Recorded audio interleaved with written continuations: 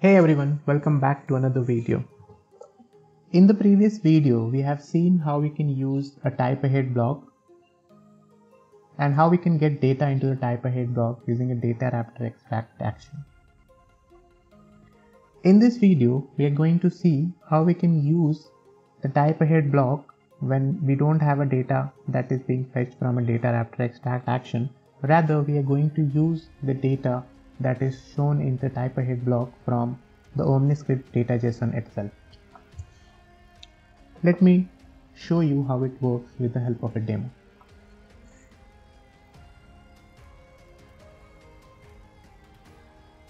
So this is our OmniScript, and we have a dataraptor extract action in the beginning of this OmniScript.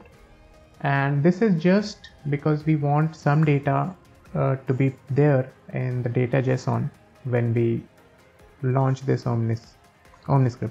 It doesn't have to come from a dataraptor extract action. The data can either exist already, or you can dump the data from an integration procedure into the OmniScript, or it can also come from another OmniScript.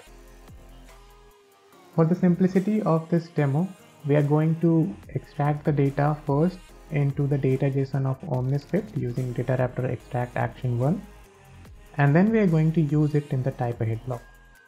Let's see how that works. First of all, let me just do the preview once so that you will get some idea how the data is being populated here. So as soon as you launch the OmniScript, it's going to fetch records from the dataraptor, and it's going to show an array of accounts which is having 3 different records, each of which are fetching name and IDs. Now we are going to use this particular data set into the TypeAhead block. How do we do that? Let's find out. So this is a TypeAhead block. We'll just fetch it into the step 1.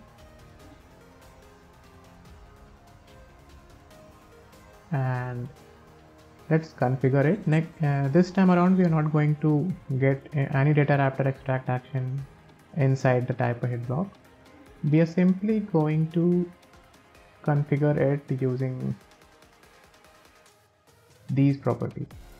So this is a data JSON path that we need to provide, and this is going to be used as a set of records.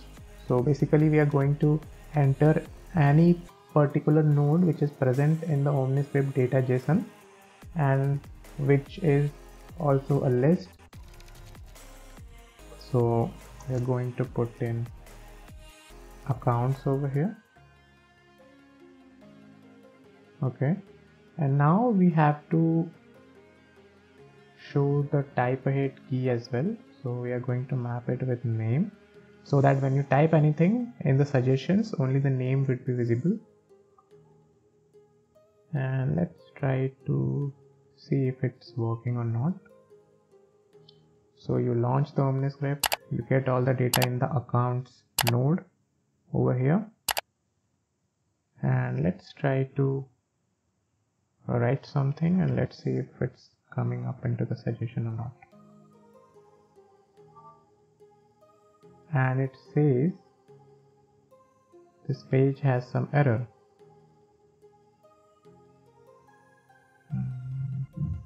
And we need to debug it now.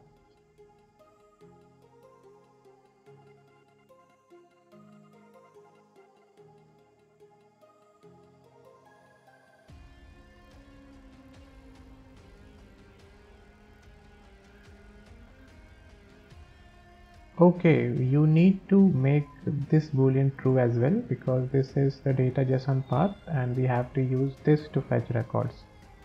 So we just mark this true, and let's go back to preview.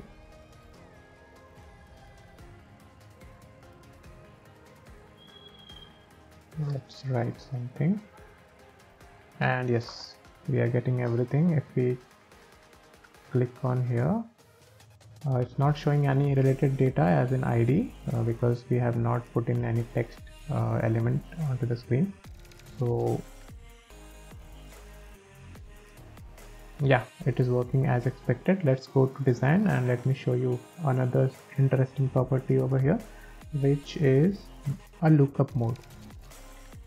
So if you go ahead and click this boolean, you would be able to see all the suggestions in one go.